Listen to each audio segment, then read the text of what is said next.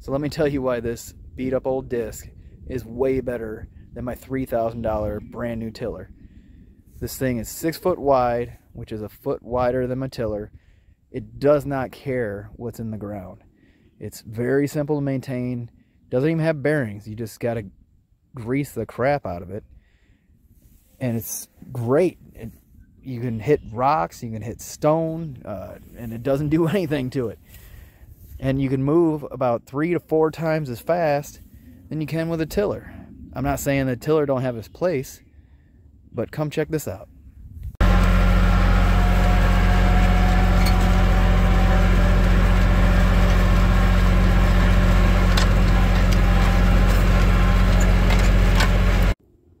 And then there's this thing. I was super excited about this, and I'm not saying it doesn't have its place, because it does, but this sucks. Like, I hate tilling large areas, rototilling large areas with this. I'll do the disc any day over this.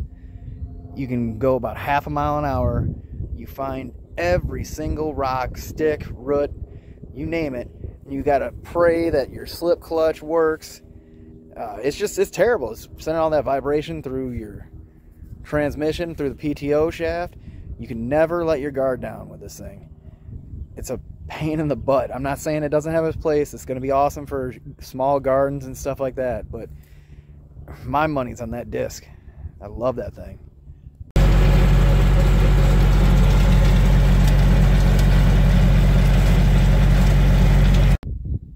So, conclusion, don't go running out there and buy a $3,000 tiller unless you absolutely need it and know where you're going to be tilling.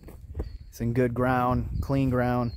But all these, you hit something like that, you're going to know it, and it sucks.